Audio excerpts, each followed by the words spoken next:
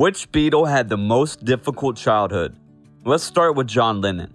So Julia, Mother, and Working Class Hero are three song cycles that John Lennon wrote in the late 1960s and the early 1970s that detailed the traumatic experiences he endured as a youngster.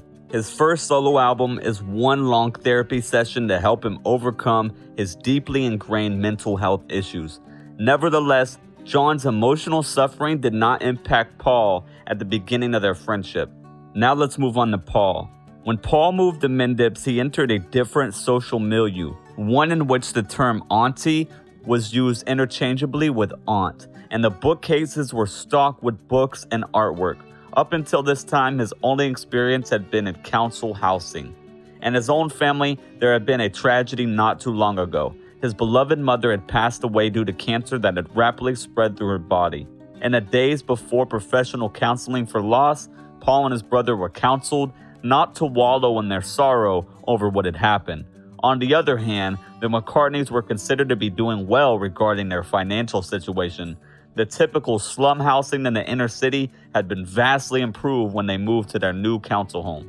Now let's move to George.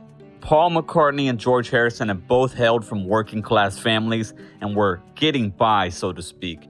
His early youth was spent in a modest dwelling with an outhouse for bathroom facilities. When the Harrison family moved into the council house in 1950, it marked a significant improvement in their living conditions, which had been previously quite cramped because 6 people had to share 2 beds. George did not have to go through the ordeal of losing a parent like Paul while he was a child. And on the other hand, George's roots in the working class were more obvious in certain aspects of his life than in Paul's. This was due in part to the fact that he did not possess his bandmates' social polish or aspirational ambition. John described him as a bloody kid, referring to the fact that he was the youngest Beatle who would become one.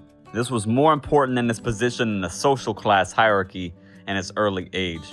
When George finally joined the Quarrymen, he was just 14 years old. At this stage, he had already begun to show disinterest in school.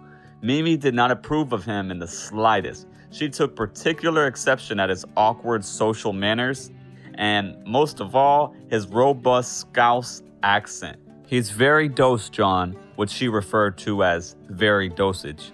Ringo. Ringo has never given the impression to the outside world that he is a naturally sunny sort or that he umps in the road of his existence. This has concealed a childhood filled with Dickensian adversity that caused the others to be grateful for what they had. While he was still a young man, Richard Starkey did not make it to Mendips at this time. He did not meet the other Beatles until much later in Hamburg. Given the legendary reputation of the Dingle, the region where he originated, there is no question that Aunt Mimi would have buried the spoons if he had done so.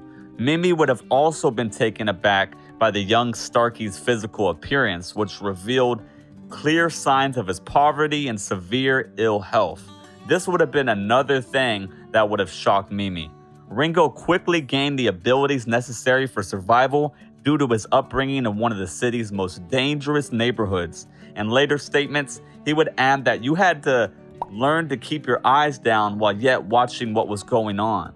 So, what were your thoughts on today's video? Which Beatle do you think had the most difficult childhood? Please let us know in the comment section below. And if you haven't done so already, make sure to subscribe to the channel so you don't miss any of our incredible videos. Keep an eye out for the next video. Thank you for watching. Bye for now.